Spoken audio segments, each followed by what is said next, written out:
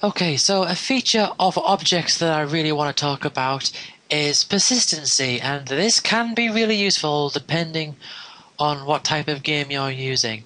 Basically, you have different rooms, so we might have the first room which has these objects in, and we might want to have another room so that when you complete the first level, the first room might be the first level, and then when you completed that, once you've met the conditions, obviously you'd have to program this in. You want to have then so that you transfer over to the next room. So you have the first level, and then you complete that, then you go over to the second level, and then when you complete that, you go over to the third level. That's just an example of what might happen.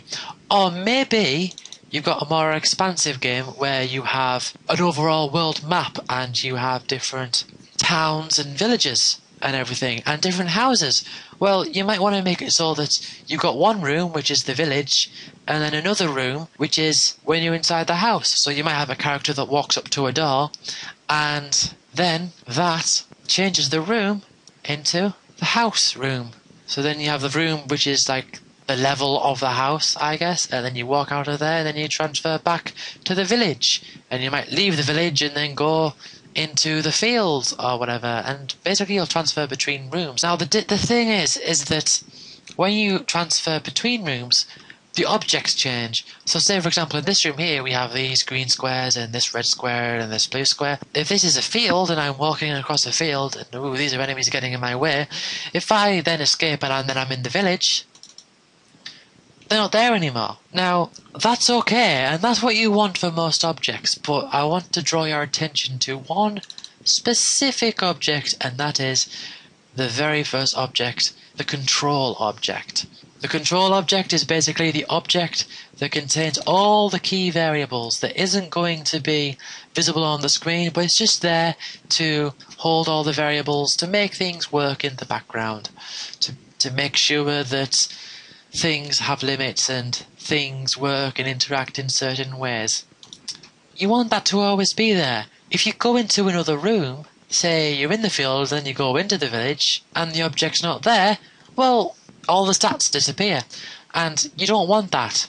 What you really want is for it all to carry along with you. Now, one solution you could, I suppose, do is have this object and just place it in every single room. But that causes a problem. Because if you're creating a new one in every single room, then the object is being recreated every time. So say if, for example, here we have the code. Say, for example, you are in a field and you've been fighting with all the enemies and you've just made it out and you've only got 3 health left. So you're almost dead and you're really trying to find a safe spot so that you can heal up. Well, if you leave the room and then enter another room, and this object appears again, well, it's going to do all this code again, so your health is going to be equal back to what it's originally set at. So in this case, change that. So this case is going to be 100, and you don't want to have it so that if you can cure just by changing changing in between the rooms.